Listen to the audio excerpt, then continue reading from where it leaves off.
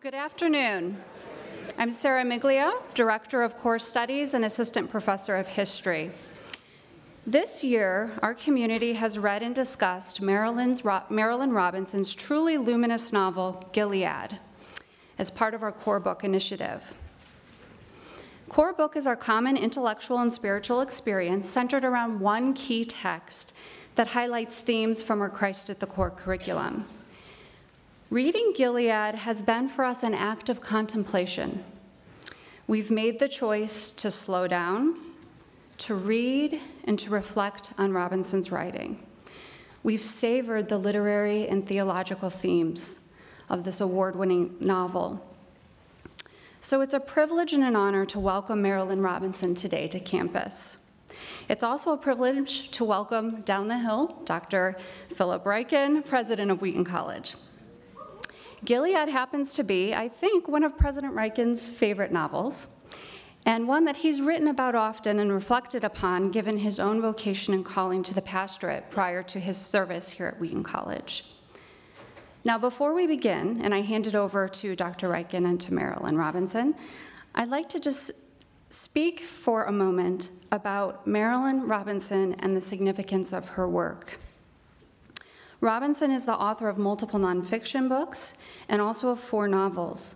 Those novels include Housekeeping, winner of the Hemingway Foundation Pen Award, Gilead, awarded the Pulitzer Prize, Home, winner of the Orange Prize, and Lila, winner of the National Book Critics Circle Award. Robinson is Professor Emeritus of the University of Iowa Writers' Workshop. Her writing has captured the hearts of so many because of, I think, her beautiful prose and because of her unusual insight into the human condition. Now, I personally have been changed through the reading of her novels. I know many of you have had similar experiences as well. Reading Gilead prompted me to consider how I'm living out my ordinary daily life right here in the Midwest. Today's a cold and dreary day. It doesn't feel very spring-like, right? And it would be all too easy to forget to look up, to look around, and to watch for God's presence here on our ordinary Midwestern suburban campus. Let me use Robinson's words to illustrate this point from Gilead. The protagonist, John Ames, reflects, "It has seemed to me sometimes as though God, the Lord, breathes on this poor gray ember of creation, and it turns to radiance. But the Lord is more constant and far more extravagant. Wherever you turn your eyes, the world can shine like transfiguration. You don't have to bring a thing to it except a willingness to see. Only who will have the courage to see it?" Robinson's Gilead is a call to courage, a call to see with clear eyes God's goodness shining in the most unexpected and mundane places. The good life can be small, it can be Midwestern, and it can be full of God's radiance even where there's suffering. I can't think of a better way to close our year-long conversation about Gilead than to do what we're doing right now. Here we are, gathered as Christians, gathered as readers, ready to consider the human condition and God's extravagant goodness that shines around us. So please join me in welcoming Marilynne Robinson and Phil Ryken.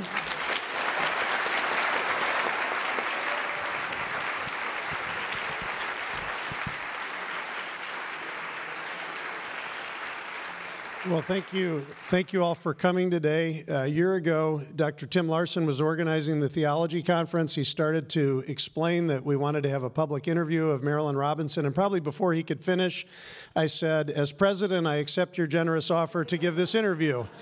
So I'm taking advantage of one of my prerogatives. And I have with me my dog-eared, heavily annotated copy of Gilead, ready to ask some questions. I feel it's very appropriate to begin with a question related to America's long struggle with slavery and the legacy of racism in this country, really going from the abolitionists to Martin Luther King Jr. This, as you know, is April 4. At just about 2 hours from now, 6:01, the bell from Blanchard Tower will be tolling, as will bell towers in Memphis, Tennessee, and many other places around the country. marking 50 years since Martin Luther King's assassination. That's a bell that would have first tolled during the Civil War. Wheaton's founder, Jonathan Blanchard, was an abolitionist, very much fits what you might think of as the abolitionist character type, a John Brown, John Ames the first kind of character. The abolitionists were calling for an immediate end to slavery, maybe could be accused at times of being inflexible, intemperate perhaps, militant certainly. I'm wondering what you think some of the virtues of the abolitionist temperament might be, and how are their sensibilities important for us today, combating the legacy of racism and perhaps addressing other contemporary problems? Use the microphone. I think it's hard for us, thank God, from this period to look back on what slavery actually was, to really realize what was at stake in the effort to eliminate slavery. It was extremely brutal, and in some cases, depending on the kind of agriculture that was practiced, it was literally lethal. It literally worked people to death intentionally. There's a great,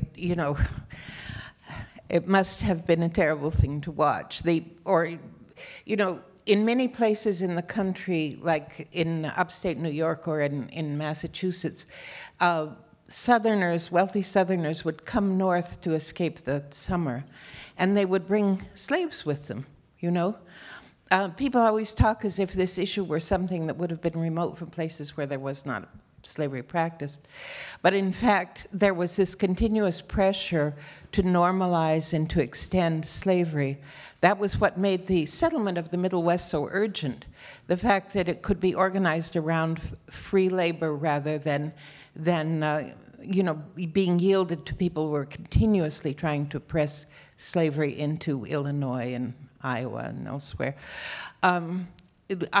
Slavery, if you do not pay your help, you could make a lot of money. And that was basically the genius behind the institution of slavery. So the idea that it could only flourish in the South, this is not true. It existed in the North for as long as we were under British law. One of the things that Americans don't know is that Britain was the great slave trader that brought captured Africans into the colonies in the United States and into the British Caribbean. And this is the fact of the British influence was very important, for one thing, because they nearly entered the war on the side of the South. And for another thing, because they did an extraordinary thing. They ended, or they began the ending of slavery in the British Caribbean in 1837.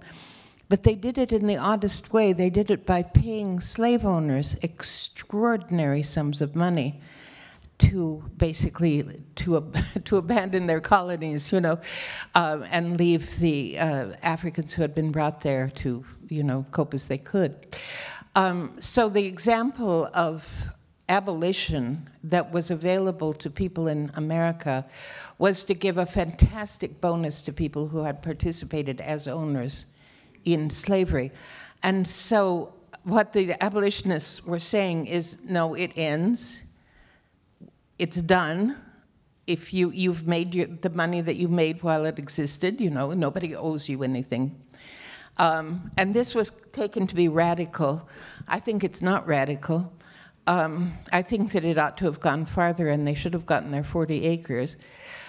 I mean, why not, But in any case, we had a horrible war. There's no question about the fact it was a terrible war. When Lincoln was speaking on the battlefield at Gettysburg, there were still many, many unburied bodies on that field as he spoke, So people were horrified in retrospect at what had happened in this country.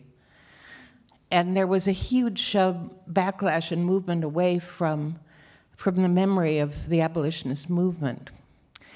And we lost a lot when we lost that memory, because they were probably the best egalitarians that this culture has ever produced.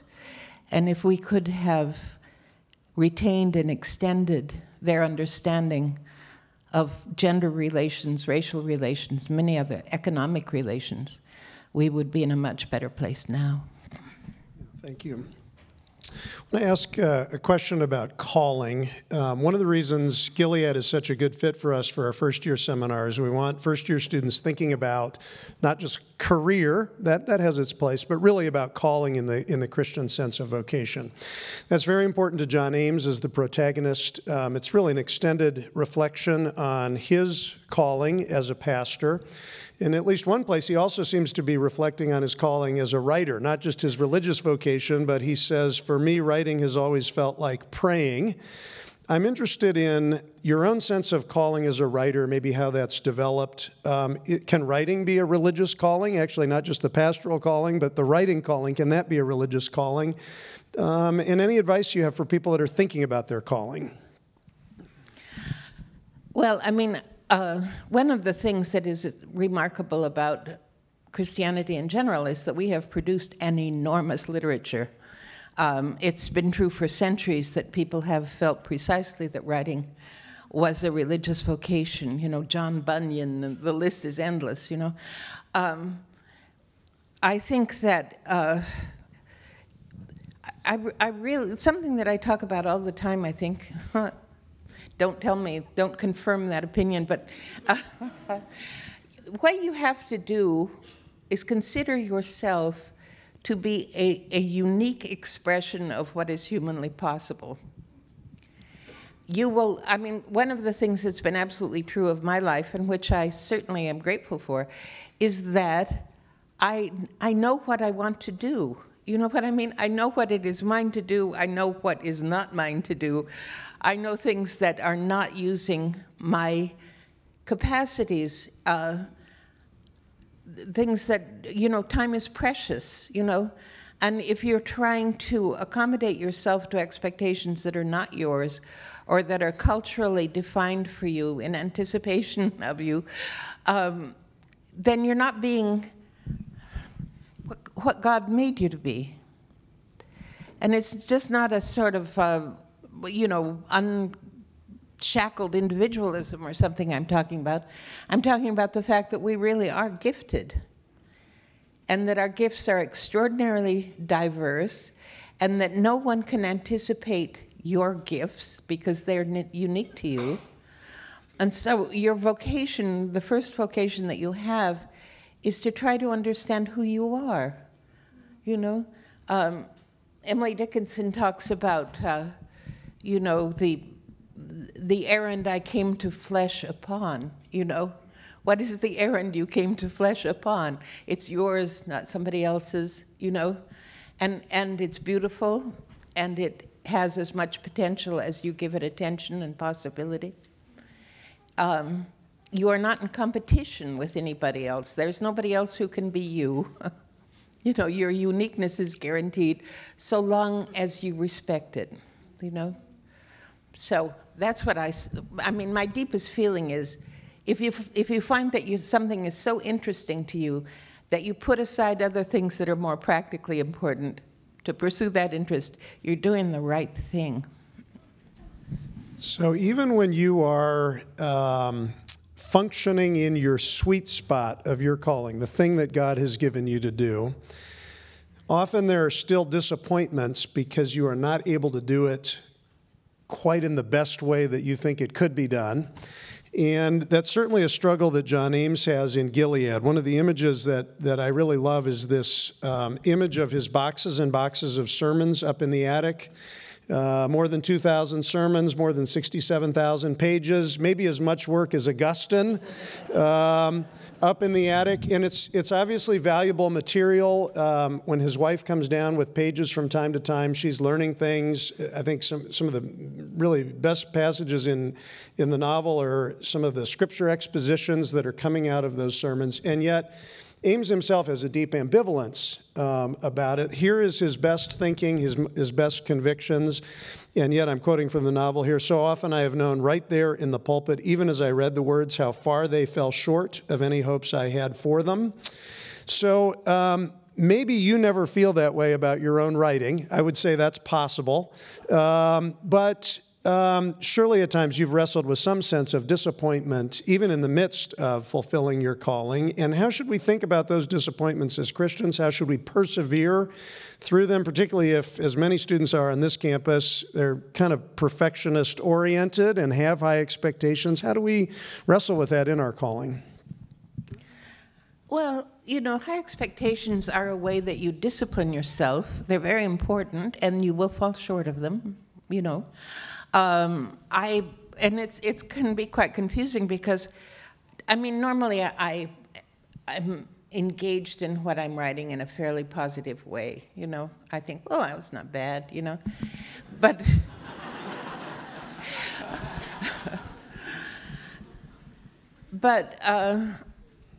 it's reassuring to me that I have, you know, that I feel as if I know something I can't articulate.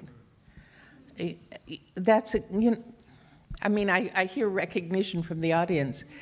And it's not only because it gives me something to try for the next time, it's because it gives me a much fuller sense of what it is to be the particular human being I am, from which I can extrapolate. We have these, our minds are extremely complex, multiple, you know? And the part of your mind that tells you that you're falling short of some ideal of yourself is another interesting self, in effect, you know? It's a part of the richness of simply being a human consciousness in the world. Thank you. This is just great wisdom for our students. I should mention this interview is being live streamed, and I do want to give a very warm greeting to those who may be following along with us on the internet. One of the themes of our first year course, and I think this is another list of many reasons why Gilead is a great fit for our first year seminars, because we're reflecting with students on the good life, what the good life looks like in Christian perspective. And we're not thinking about that one-dimensionally. We're wanting to think, for example, about what is the place of suffering in the Christian life, and what is the place of Christian community in bringing consolation, helping us persevere through suffering. I just want to read, this is a brief quotation, Marilynne, from your essay on family, which is in The Death of Adam. And I want to just ask a question that arises from it. Imagine that someone failed and disgraced came back to his family. Well, imagine a novel like Gilead, for example. And they grieved with him and took his sadness upon themselves and sat down together to ponder the deep mysteries of human life. This is more human and beautiful, I propose. Even if it yields no dulling of pain, no patching of injuries, perhaps it is the calling of some families to console, because intractable grief is visited upon them. I'm wondering if I can ask you to reflect on the role of community, not just family, but community. The church is a family in providing consolation for suffering, and how does that help us live the good life even in the context of suffering? I think one of the most important things for people to do is to develop imagination in the sense of a sympathetic imagination. We can't, you know, there are some people who can comfort you and some people who can't, you know, and to be the good comforter, you have to be somebody who has a felt imagination for the circumstance of the person being comforted. I think often we kind of sink into stereotype behavior. You know, this should, I'll pat him on the back, you know, this should be comforting. But if it is insensitive, it is not. It can be an irritant rather than a reassurance, you know. I think that the best comforters I know are people who in any instance have given a great deal of thought to what subtle thing, you know, what quiet, sustaining thing would comfort, you know. I think that churches are wonderful because we've made the great concession to one another that we're mortal, that we, you know, will see children baptized that we will not live to see married, married. That sort of thing. I mean, I don't think there's a situation in life where I feel more like I'm a human being among human beings than in a church, and that's because the hymns and the sermons and so on acknowledge, our human being, our human frailty, the transiency of our existence. And I think that gives people a good beginning to being capable of really comforting one another. But I think we have to be careful of thinking that we have done it because we have made the conventional gestures, So you were speaking about a sympathetic imagination, and I think what I want to ask about is the role of literature potentially in cultivate. You talked about how the church is a place where we cultivate that kind of sympathetic imagination. So I think one of the things that Gilead does, particularly when paired with the other two novels, is it enables us to enter very deeply into people's stories, and I think also sympathetically into their stories. And I think you see in John Ames somebody who's even prayerful about how can I be an instrument of grace in the life of this other person who is coming to visit with me? And I'm wondering if you have any thoughts about how reading great literature, and particularly entering into those stories, how that can be a means for us to cultivate this kind of sympathetic imagination. Oh, I think it really can be. And I think that whenever you read a book that seizes on you, it's because the book has done exactly that. It has made you the compassionate observer, or the, even indignant observer, or whatever else happens to be the subject. I think that we're really kind of so immersed in literature of one kind and another that we don't even recognize it anymore for what it is, I mean, film, all that is just another form of literature, Human beings have always generated narratives, and we just do it at a terrific and inconceivable rate, And I think that there's a way in which that means that if we're reasonably selective about what we give ourselves to look at, it's as if we have kind of compounded human life. We've lived over and over and over again in certain ways, which I think is an incredibly rich privilege of people living in this time, an incredibly rich human privilege, because it has always been true that we have loved to listen to stories and invent stories and live vicariously in that way. It's beautiful, I think. You mentioned giving ourselves over to something and being selective in how we do that. And I wanted to ask a question that has to do with attentiveness, paying careful attention to things. I think this is something that your novels certainly demand. It strikes me that that they have a kind of leisurely pace to them. There are some dramatic events, even the occasional murder or betrayal, usually viewed through the lens of memory, so often off stage, but then it's the occasion of reflection. But a lot of the drama is interior, it's in conversation. So there's a demand on attention. I was very interested to read, I think a friend had pointed me to this quotation, which must be from one of your essays. In Calvinism, the great demand placed upon you is attention to God, to others, to yourself. Maybe an echo there of knowledge of God, knowledge of self from the start of Calvin's Institutes. Everything that happens is the subject of contemplation. I think that's very important for us as a campus. We're wanting to cultivate examined lives, not unexamined lives. And I'm interested to know maybe why you see attentiveness as especially Calvinistic. That wasn't necessarily a connection I would have made. But maybe more importantly, how can we cultivate this skill apart from reading beautifully written novels? How do we cultivate this kind of attentiveness? Well, I think reality presents us with new objects of attentiveness continuously. That's the whole charm of it, the whole dynamic of it. That's why time exists, probably. That's my speculation. But I did a very odd thing. I was teaching a seminar on Moby Dick, which is absolutely full of theology. And so I thought, of course it has to be Calvinism, because of course that's where he came from and all the rest of it. So I went to the library and got Calvin's Institutes, and I, to their surprise, taught an entire graduate seminar, which was simply going back and forth between the Institutes and Moby Dick. They're very latitudinarian at the workshop about what you can teach. But in any case, reading Calvin helped me read Melville, and reading Melville helped me read Calvin, you know. And one of the things that is true of Moby Dick is, if you have read it, is that there's this incredible blooming out from experience of things that present themselves like a challenge to metaphysical attention. And this is very Calvinistic. And the thing that Melville does, of course, and Calvin would not disapprove, is that he deflates these images that seem to be some sort of direct, you know, a glimpse of an ultimate reality. He deflates, and then another one blooms forth, you know.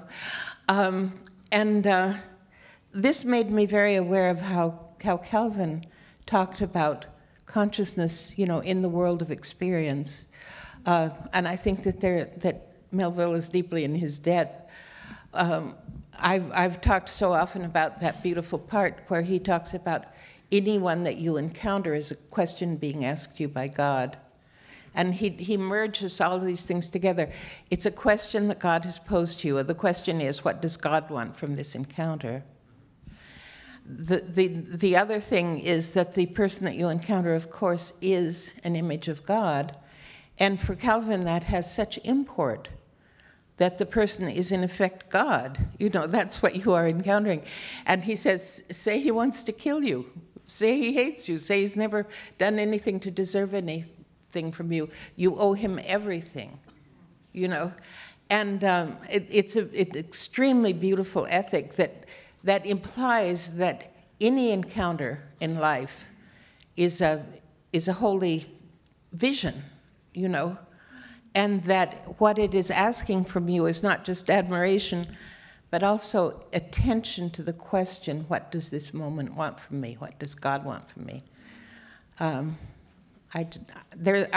read quite a bit of theology. I think there's nothing more beautiful than that. I sense in your answer your love for Moby Dick, your love for Calvin's Institutes. I'm reflecting, there's a little place in Gilead where John Ames is imagining people finding him dead with a book in his hand, and he's hoping it's maybe John Donne, George Herbert, maybe Barth's commentary on the Epistle to the Romans, or specifically Calvin's Institutes Volume 2. I'm wondering if that's also your list, or if it's not, what would be your list? Maybe Fox's Acts and Monuments, except yeah. I would probably die from the effort of picking it up. No, that would be a good list. Yeah. That would. So I feel, so let me ask you this question. I have so many things I want to ask about, and actually every answer you give prompts another question. This is a question, maybe you can help me out as a college president, because there's a lot of criticism of the liberal arts. Particularly the value of a liberal arts education, particularly by people that are thinking about higher education in a marketplace context, maybe a more commodified approach to higher education. But we believe strongly in the value of a liberal arts education. I assume that's also something that you would support. How would you make a case for the value of liberal arts education? You know, you have to make the case. I mean, people talk as if these were economic issues that were, to be considered. If you were to look at a period in American history when the economy exploded in a positive sense, and when the wealth of the country rose precipitously, it was the period after the GI Bill, where there was a huge expansion of college education relative to the size of the population. It was a bill that was passed by Congress to send the returning soldiers from the Second World War to college. it's like that passage I quote from Tocqueville, it's like, light rising on the world, the competences and so on that become realized under the light of this, always enlarging universe of knowledge, always enlarging in itself and always spreading through the population in a way that also enriches it, We have to insist on it. There are people who are going to say, that part of the people that have stacked our lives with college debt will then say, you have to get a job immediately and nobody's going to hire you because you know something about the Peloponnesian War. But they're saying you are bought and paid for. You simply have to do what the economy seems to be demanding of you, which is a huge cession of your individual human freedom. And the other thing is that if you talk to, law schools, professional in education of that kind, or medical schools. We have a huge medical school in Iowa. What do they want? They want people to teach them writing. Writing is absolutely essential to thinking. It's a feedback loop, They want to have, people with a wide enough range of experience to be able to be articulate in difficult situations and so on, The humanities humanize. They are very well named. They are the means by which we receive a tremendous treasury of human experience, which can always be enlarged. And I'm not saying this at disparagement of science. I'm not saying it as the disparagement of anything that is not purely utilitarian. And frankly, not much is if it's taught well, It's one of those bad ideas. It's one of those cultural fads that spreads, like dumbing down, these kinds of things, The post-literate world, are you kidding me?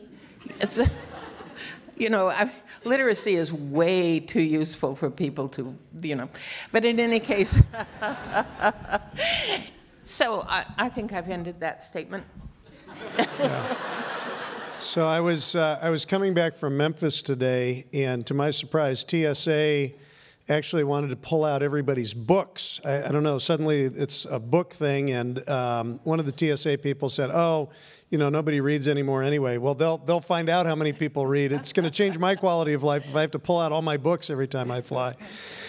You mentioned there just something you're talking about doctors wanting to learn how to write. It reminds me a little bit what your comments there of something John Ames says, which is probably John Ames channeling Marilynne Robinson. I write to know what I think, but then also in the process of writing, my thinking changes. It actually, that very process influences and affects your thinking.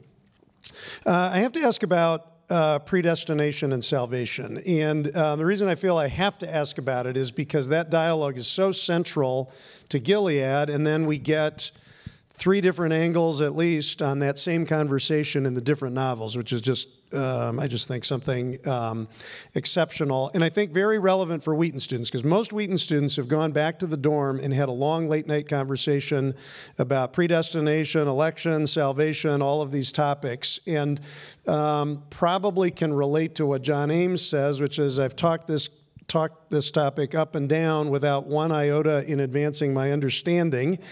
Some students can probably relate to Glory, who says, this is an argument, and Boughton, I think, says, no, it's not an argument, and she says, just wait 5 minutes, it'll be an argument.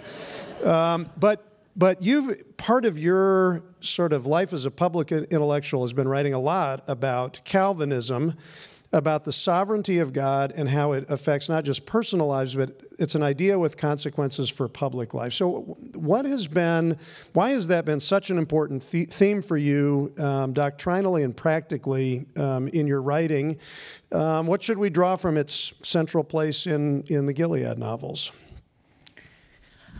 I think it's a very interesting question. I mean, what I have kind of concluded from thinking about it is that the problem is we know nothing about the nature of time.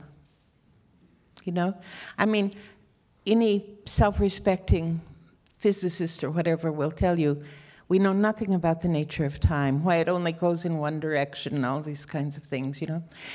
I think that there is a shapeliness. I think that there is a way in which, you know, actions, choices form themselves over time. We don't act randomly, you know, which to me sort of implies that time, in some sense, exists simultaneously with itself. It's not sequential in the way that we experience it. So, having said that, no, really, I mean, I think that's because every major theologian except for John Chrysostom and John Wesley has believed in predestination. Ignatius of Loyola believed in predestination. There's no place to step outside of that universe, basically, you know. And it's because anything else minimizes the, you know, the power of God, you know. So it seems to me as if that's a place where the greatest minds, Augustine and all of them, Calvin, run up against this problem that in Christian terms is insoluble, and in terms of what we understand about the nature of being is also insoluble, which is fine. I mean, we don't assume, you know, that a final mechanistic description of reality should be possible. I don't believe we think that. But if you look at people who were, you know, the precursors for the Reformation and then also the writers of the Reformation, they tend to emphasize predestination, you know, early and often. You know, John Huss in Bohemia, his book on the church, the whole first part is about predestination. Luther wrote about it in very strong terms. Calvin, of course, is famous. One of the things that's odd is that it's been used as a polemic against Calvin, but he's simply typical of major theologians in the fact of having written about it. So, I mean, this is one of these artificial crosses that people bear, you know. Being a Calvinist does not mean you're peculiar in the sense that your major theologian thought about this. They all did. They all did. He just didn't, it's, you know, it's like Cromwell talking about paint me warts and all, you know. Calvin said, this is a doctrine of the church, we have to talk about it. Ignatius of Loyola said, this is a doctrine of the church, don't talk about it. You know? In any case, but it raises an interesting question. The reason that all the reformers foregrounded in the way that they do is because they're arguing against the idea, prevalent then, that the church had the means of salvation. You know, that if you do thus and so, you will, you know, that a sort of ritualized idea of salvation that put the church in the place of God from the point of view of the reformers. And they, you know, to move people back toward the idea of omnipotence, divine omnipotence, and to end what they saw as perhaps a corrupt cycle of spending money, you know, doing things that were intended as acts that would ensure your salvation. And so it really is a way of making the argument that it is God that determines these issues and not any human institution. I guess to connect it back to the novel, Jack says, this is a doctrine of the church, let's talk about it. Glory says, that's a doctrine of the church, let's not talk about it. And Lila says, no, we really do need to talk about it, you know, particularly in the context of salvation. So I'm going to try this as a question, and hopefully it'll be enough like a question that it's something you can comment on. So I was fascinated to read some years ago, there's a law review article about Gilead, which says this is really tracing the story of Protestantism in America. You know, abolitionism, Christian orthodoxy. Ames has a brother who drops the S from his name, so Jonathan Edwards is out. He goes off to Germany, becomes an atheist. There's some kind of commentary there on liberalism, I think. So there's a sort of argument that this is what's happening, whether super intentionally or somewhat less intentionally. The question I want to ask about all of that, if you want to comment on that, I'd love to hear something on on that. But the question I wanted to ask is, how do we make living out Christian orthodoxy attractive? Because I think many people in our culture would say, Orthodox Christianity, that's unattractive. But here is a novel where I think it is so attractive, a Christian like John Ames, trying to live out the Christian life, even imperfectly, but it's deeply attractive. How can we sort of live the Christian life in the spirit of a John Ames? Maybe that's the question. The word above all words is grace. And insofar as orthodoxy runs counter to grace, and I think we feel that, we feel the injury we're doing to ourselves when we depart from that standard, it becomes unattractive. I don't know of grace except for, in a certain aesthetic sense, I don't know of it being active in any other field of thought. But it is a profoundly attractive concept. And it is a strongly implied aesthetics of personal behavior. And I think that if we attempt to think about any Christian orthodoxy or behavior or gesture in terms of grace, whether Jesus or whether God would recognize it as having grace in its impulse, that makes Christianity beautiful.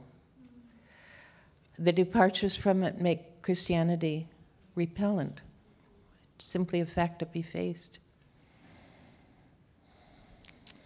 So I have two more questions that I want to ask. I'm going to ask one of them now, but we do have a few minutes, and Marilynne Robinson has generously invited questions from the audience. We've got a couple of microphones set up. Please make the questions fairly brief, to the point, and you can start making your way there. I wanted to ask this question. So my own conviction is that part of living a good life is preparing to die. That actually, that's a vital part of living a good life. And that's a theme that runs all the way through Gilead. Obviously, John Ames is preparing to die. There are age-related and medically related reasons for that. I also happen to think, I wonder if you agree with this, that college students, it's not too early to think about the end of life and how you're going to live your life in view to that. How should we think about death? Is thinking about death, can it be part of the good life? What are some of your thoughts about that? I think I said somewhere, my brother said to me that Jonathan Edwards had said, never entertain a thought that you would not entertain on your deathbed. And I was probably 17 when he told me that.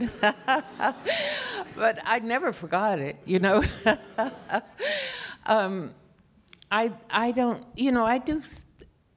I don't know how long it's been true. I think maybe for a very long time that I have thought about my mortality a good deal, partly because it sort of reminds you that there is a limit to time. There's a limit to opportunity. If you want to do well by someone, do it now, that sort of thing, I don't know, it's what is the word that I want? A short supply of anything makes it valuable, doesn't it, And we have, I'm 74 3/4. I'm supposed to begin a precipitous decline in about 3 months. And, it is something that I do reflect on, probably, more often than the national norm. But I find it interesting, frankly.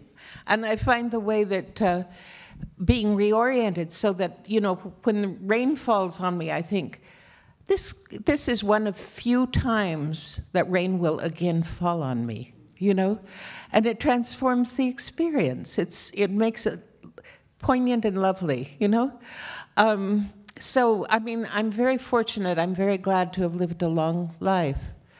And now that I'm beginning to see that a lot more life is behind me than is in front of me, the changes that it makes in my perspective are lovely and interesting.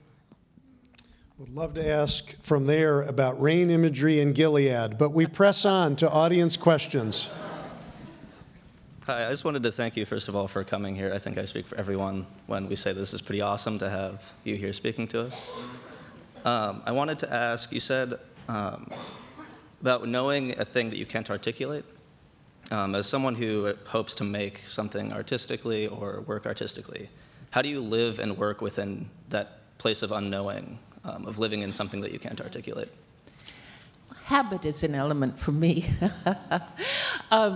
I think that, one of the things that I tell my writers all the time, the human brain is the most complex object to exist in the universe, so far as we know. And everybody in this room has one, which is an absolutely remarkable thing to consider. Everyone individually has one, and it is so complex that it's only by trying, pushing, how can I articulate this? Or this doesn't sound right. What could I know to make it more persuasive to me? Then you realize what your mind is really capable of, how much more memory it has. It has now, if you just find out how to tap into it. That sort of thing. That's one of the things that's fascinating about writing, how much you find out you actually know, But in any case, if you become interested in your own mind as a rich interlocutor with yourself, and I have no idea how you make that distinction, but it's very real.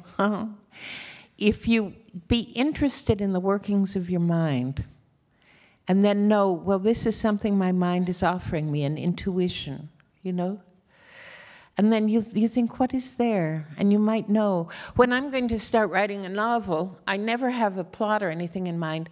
I simply have a sensation in my mind that something, some detail, is the beginning of something novel length, I feel all the time like my mind has a life that I have imperfect contact with, But the thing about, for example, never satisfying your own hopes as part of this larger life of the mind, it's very interesting. Yeah. Ms. Hemphill. Hi. Hi. In Gilead, there's this fascinating scene where Jack wants to be convinced by John Ames about Christianity, but John Ames isn't willing to engage in that argument because he doesn't find argumentation to be terribly convincing. I'm wondering if that has anything to do with your philosophy of Christian witness, and if you've got anything to say about that.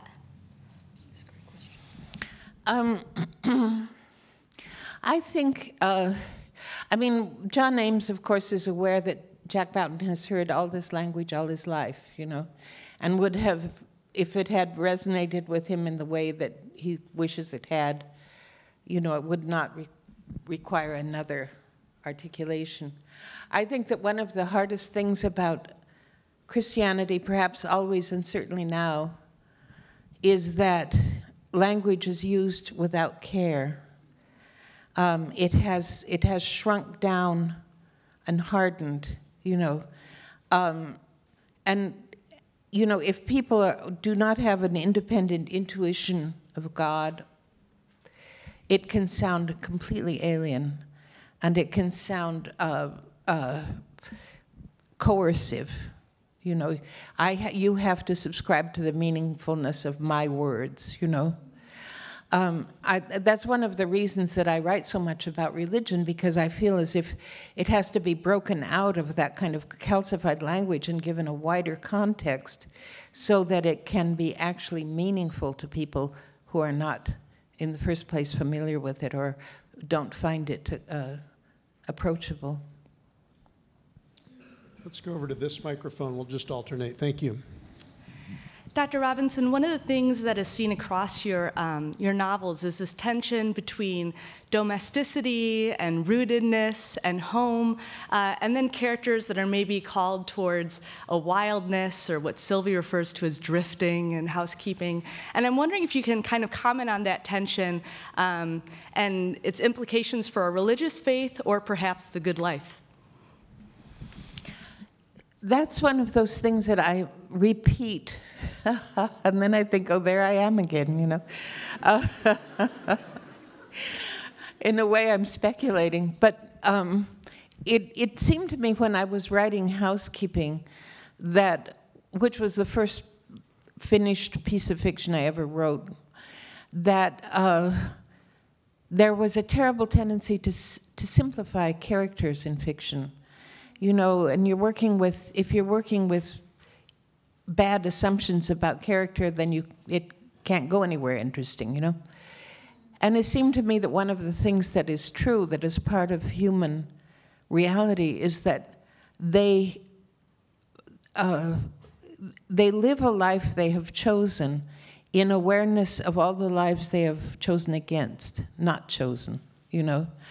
And I think that a lot of people, for example, find two opposed things both extremely attractive, you know?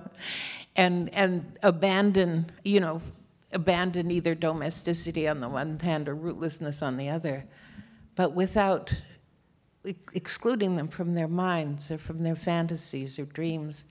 And in a way, this opposition seems to me to be an aspect of human complexity that's always fascinated me.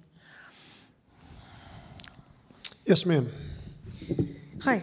I've been reading the poet Mary Oliver, and some of the things that you've been saying today have really reminded me of her poems and the kinds of themes that she wrote about. And I was wondering if you could talk about poetry and the poets that you like to read, and where you think reading poetry should fit into our reading life. Well, you know, that is a matter of, one of the things that's very striking about, you know, like 19th century America is how much poetry was written. And it was published in newspapers, you know. I mean, Emily Dickinson was published in the Springfield Union. And this is considered by us to be ironic in some way, but there was a big appetite for poetry that was satisfied by farmers' almanacs and everything in the world. Poets were sort of superhuman figures in the 19th century imagination. And I don't know why we've, to a great extent, lost that. It's interesting to think about.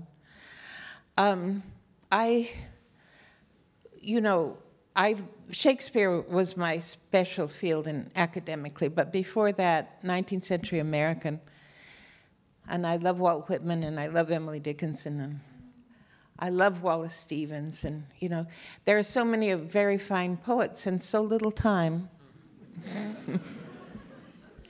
But people choose, you know. This will be our last question from the floor, and then I've got a closer. All right. A great deal of Gilead feels to be expressing from John Ames to his little kid, the folk memory of him and his father and his grandfather, their collective experiences, especially in the first part of the book. And I know in my life, I've not had exposure to folk memory like that. I haven't had the lessons of my father and my mother and their father and mother taught to me. And do you see that? Have you seen that change over time in American society, and do you think that has impacted our culture in ways and how we might be able to get some back that we may have lost? That's a very interesting question. It's just, I realize sometimes how much of what I received from my own family, in terms even of local dialect and so on, I just never mentioned to my own children. I remember when my mother's father homesteaded, you know, and all this sort of thing, and I used to just try to pry information from him. And there are little tiny vivid details from time to time when he got tired of shooing me away. It's not part of the custom now, it seems. And it's hard for kids to know the value of what someone might be trying to tell them, you know? I mean, it's the kind of thing that I think we should do consciously. Because I think people, if by some means it happens to have been slipped into a child's consciousness, it's something that he or she treasures typically. I want to end with a question about the good life and the life to come.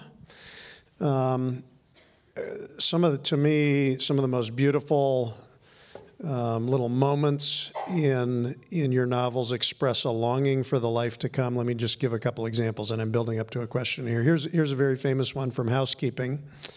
When does a berry break upon the tongue as sweetly as when one longs to taste it? And when is the taste refracted into so many hues and savors of ripeness and earth? And when do our senses know anything so utterly as when we lack it? And here again is a foreshadowing. The world will be made whole. And here's another one from Gilead. I mean, every time I read the novel, I could just stop right here and just enjoy this for a good long time.